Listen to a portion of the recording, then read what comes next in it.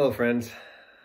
I hope you're all having a happy Thanksgiving and are able to celebrate in spite of the pandemic and all the restrictions that are going on. But I just wanted to maybe call to mind, what do we mean by celebrate? What does it mean to celebrate? Celebrating is all about remembering. Whether it's some person or event in our lives, but remembering something good.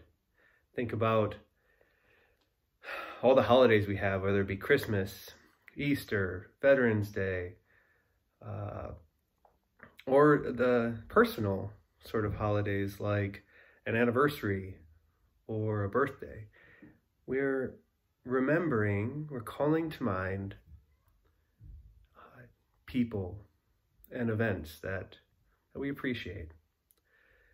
I have a concern that much of the celebrating that goes on today is about forgetting more than about remembering.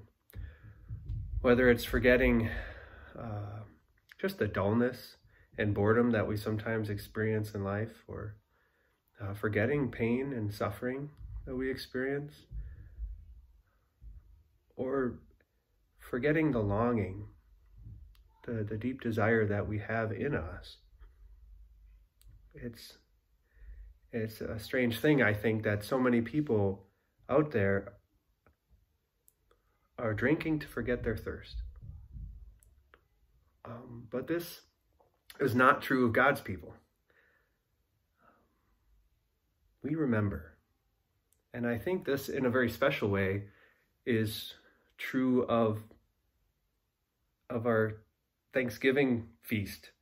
It's a national holiday, but it's very Christian in its roots. Thanksgiving is a time that we celebrate giving thanks. It's a time that we take out to give thanks. And it's necessarily Christian because thankfulness is a religious thing. An atheist doesn't make sense. Thankfulness for an atheist. To whom do they give thanks? I mean, maybe they're thankful to some person, but there's many things in life that we're thankful for. Some of the greatest things that life itself, for example, creation, the beauty of a sunset. We cannot give thanks to a sunset. The sunset cannot receive anything that we give it. In an atheist mind, it just is. Life just is. Giving thanks means that there's one who gives and one who receives. And so to understand that thankfulness is a remembering, a calling to mind, an acknowledgement that we have received.